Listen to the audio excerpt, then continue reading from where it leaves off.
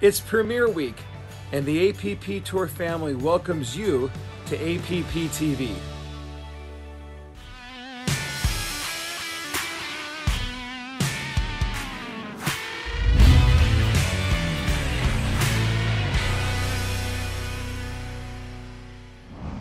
Hey everybody, welcome to the APP Academy. I'm Coach Dominic Catalano. I'm joined today by none other than head pro Sarah Ansboury. Welcome, Sarah. Thanks for having me. Looking forward to it. Absolutely. So what are we going to be going over today, Sarah? Well, I'm thinking we might as well work on a little bit of third shot drop / third shot drive action. That sounds awesome to me. So guys, don't go far. We're going to take a quick break here from our sponsors. We'll be right back on court with Sarah Ansboury.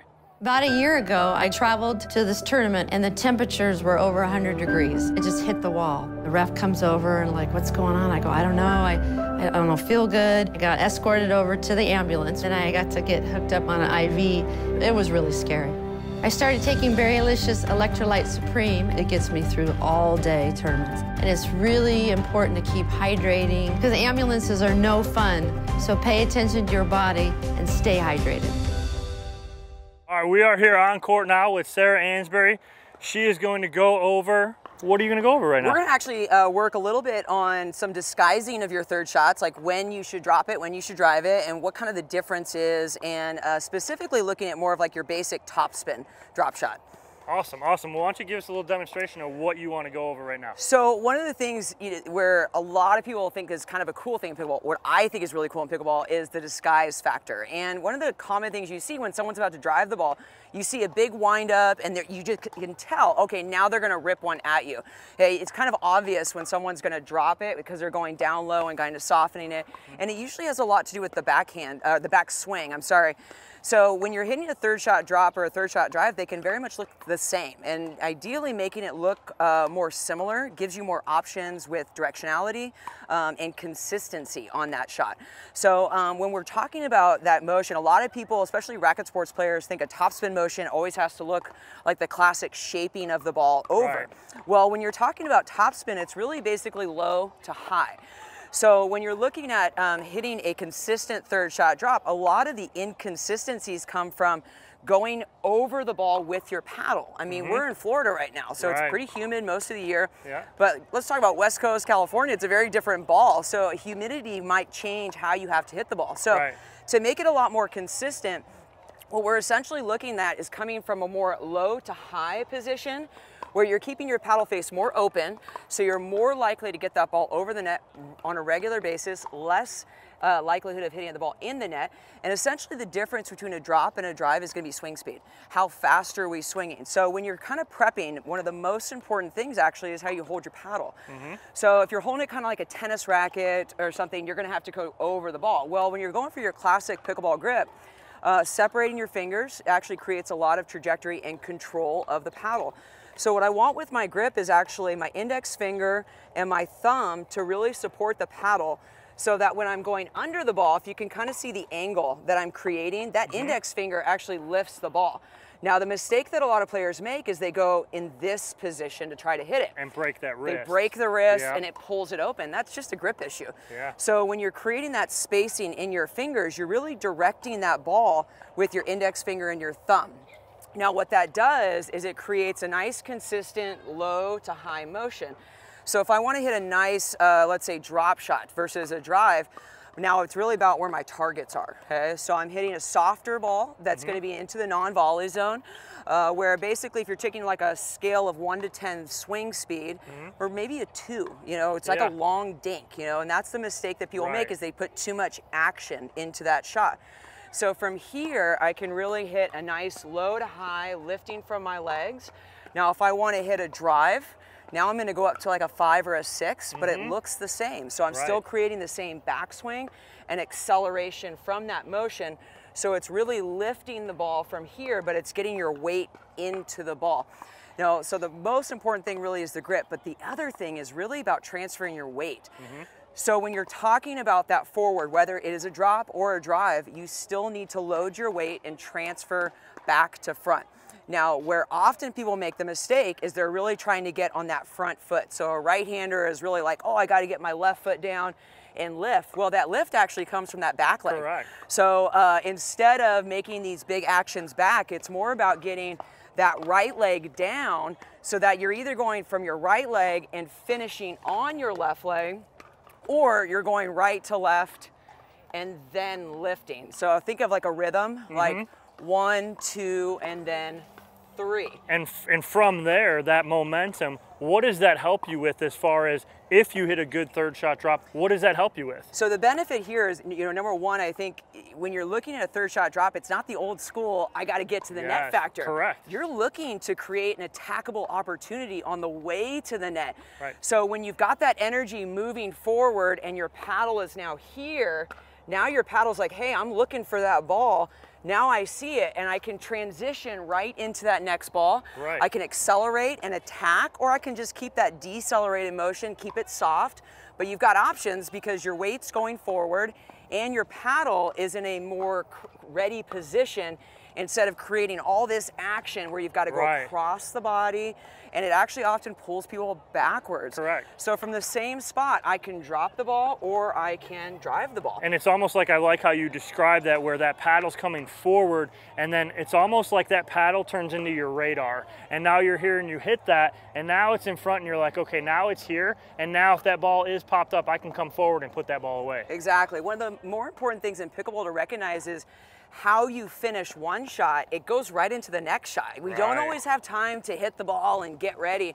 It's often, hey, I'm ready, and now I'm looking, and then I'm going right into that next shot. It's all about that preparation, the acceleration, and one big key word in pickleball, explosiveness. I got to explode, load my legs, and lift from here. So, when you're looking at your basic topspin motion, there's two things that you really need to create topspin. And it's contact on the ball, which is going to be your low to high. Correct. But it's also going to be the lifting of your legs. So it's not all about your paddle. It's a full body motion that creates consistency and a regular point of contact out in front that creates a lot of disguise. Sarah, talk to us a little bit about when we're hitting these third shot drops and third shot drives, trajectory and placement over the net. So, the one thing I think I feel really strongly about, we focus way too much on trying to get it a specific height or an apex. That's like one of the old, questions that we hear. What's the apex of the ball? Well, the reality is, the third shot drop and drive, they're much more offensive now. So the apex, it's barely going over the net, just like a dink. A drive and a drop is essentially the same kind of apex. It's just the speed of the ball and where they bounce on the court. So obviously with the third shot drop, we want it, within the non-volley zone. Ideally, the more offensive is what we're looking at. Getting that ball maybe cross court to the outside of the court creates a lot of opening on the court.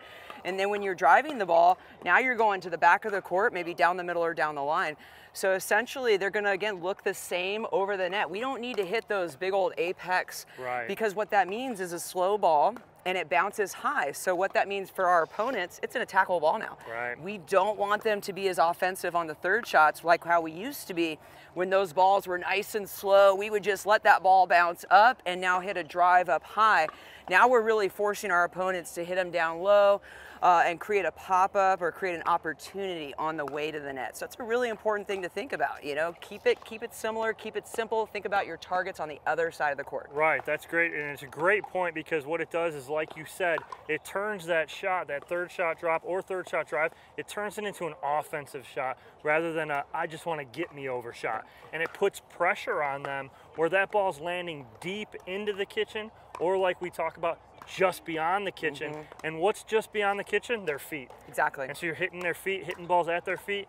That makes for a lot of mistakes. I think I try to encourage my students as often as possible. Every ball you hit should create pressure. There's not one ball that's about, I got to get somewhere. It's not about the destination of the non-volley line. It's about how you get there. What are you doing on the way to the destination? You're creating offense, you're creating opportunity, and like you said, pressure. Absolutely, that's great. And you said that. That's pressure. You said that. More importantly. But more importantly, exactly. But that's what I want to kind of reiterate to all you guys out there is that put pressure on your opponents. Don't let them dictate play. You dictate play. You put that pressure on them. That's going to put you in the driver's seat for the point. Absolutely. Awesome. Well, those are some great tips and huge tips from Sarah. Thank you so much for explaining that. That is such a good breakdown for you guys at home and for even me right here. I'm picking up so much just listening to every little tidbit that Sarah just gave us. So thank you very much. Absolutely. It's the funnest shot in pickleball, right? That's right. Sarah, thank you so much for being out here with us today. We really appreciate all your insight into everything. Had a great time as always. Can't wait till next time. Awesome. So we are going to take a quick break and we'll be right back one-on-one, me and Sarah. We're going to be talking all things pickleball, so don't go far.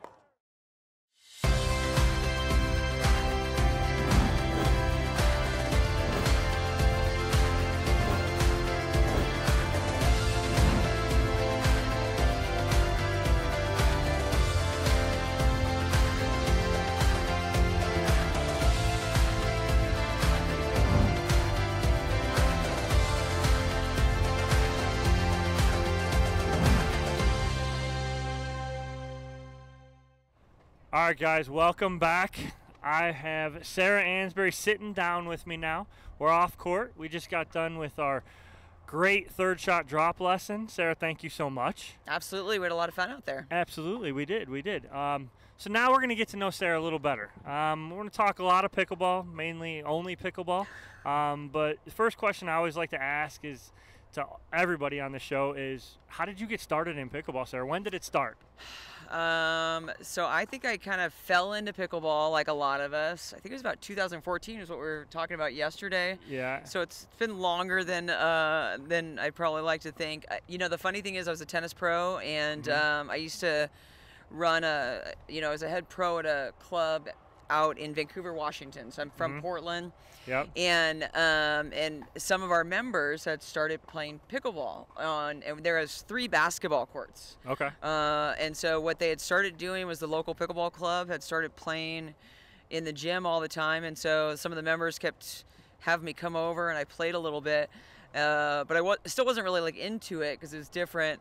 And they had a tournament that, like, I don't know, like a month later, and so they talked me into playing the tournament. So a month after you started playing, something like that. Yeah. And I mean, I really still didn't know how to score. Like, I mean, I just didn't know anything about it, and I was running a tennis tournament at the same time. I was like, well, I'm there, so I might as well. And so I played, and it was fine. It was fun. But the funny thing is a friend of mine from high school actually was playing, and so she's kind of the one. She's like, I need a partner for the next tournament, and so suddenly I was playing tournaments, and I think that it was kind of random, but it worked out pretty well, I think. That's awesome. That's awesome. So speaking of tournaments, what was your first big tournament that you played that you can remember? So we're talking, I mean, I know it's a long time ago, but I think it was actually TOC. Yeah. It was, I'm pretty sure it was TOC, so it must have been September in Utah, and it was no expectations because it was literally like maybe 2 months later or something like that.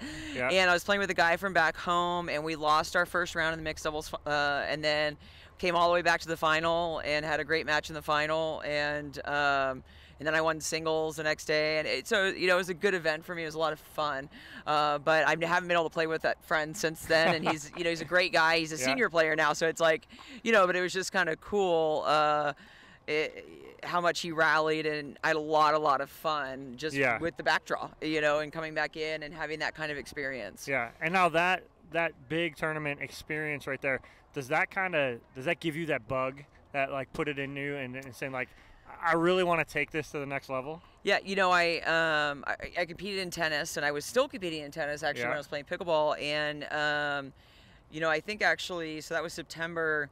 Like a month later, my 5-5 team went to nationals in, or even actually at the end of that month or something. Yeah. And we did really well. I think we got second place at nationals, and it was just kind of like a right time. I'm like, I'm looking for something different because I keep, tennis has kind of been the same for a very long time, and it just kind of worked out. Nationals for pickleball was like the next month, and I think I won nationals with like no expectations or something like that, and it was fun. It's just I think a lot of us compete in different sports, or we're used to competing for a lot of us, and it was different. It was a different way of competing, and I think it was a little more exciting because it was newer. Yeah. When you've been playing tennis since you were 4 years old, and you come into pickleball, and it's refreshing a little bit. It is, and I feel you. Me coming from baseball, and then all of a sudden you stop playing, and then it's like, where's that competitiveness? And then all of a sudden I found pickleball and then found tournaments, and it was like that competitiveness and competitive side kind of drives you. Absolutely. So tell us a little bit about where your story. You go from Oregon, right? Yeah. And then you go RVing, you're across the country, you guys, and then all of a sudden where you land now. What is that story, and how has that been from all the way out on the West Coast to now all the way settled in Hilton Head, South Carolina? You know, it was quite the experience, I'd have to say.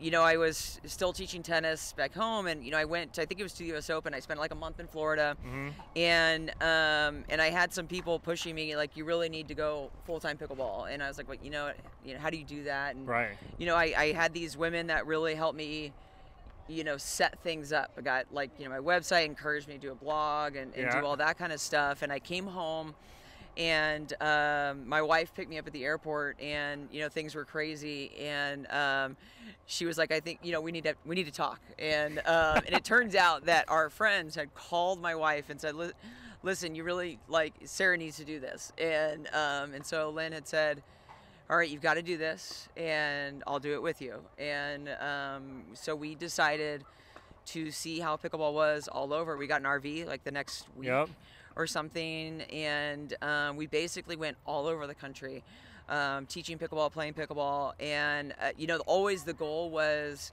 let's find out what needs to happen in pickleball, and let's see how it's working all over the country. And it was a lot about learning, you know, what do we need in pickleball, and so that when we found a place that we wanted to stay, that we knew what we needed. And it was the same thing. I had no intention of moving to Hilton Head. My wife really didn't want to move to South Carolina. We're West Coasters. We were thinking about going back to California, actually. And I met with the director of the facility, Palmetto Dunes, that I'm at, and you know, we had a great conversation, and turns out he had been following me for years. And I'll tell you, the question that hooked me was, where are your dogs? And I was like, can I bring my dogs here? And he's like, absolutely, they're welcome. I was like, And then I was like, well, can you build more courts? And he's like, if you stay, we can build more courts. And so that's it. We were like, this is the place. This is where we want to be. This is what we can make our pickleball home, and make a great facility where people want to come and play pickleball. And that's awesome. And just to give him a shout out, it's John Kerr. John Kerr. I love him. John's so one of the nice guys out there. And for you, he was a yes man, and to get you there. So he was a yes man that got it done, I should say. Absolutely, absolutely. So we appreciate it, and thank you for being with us. Thanks a lot, Dom. All right, we'll see you guys next time.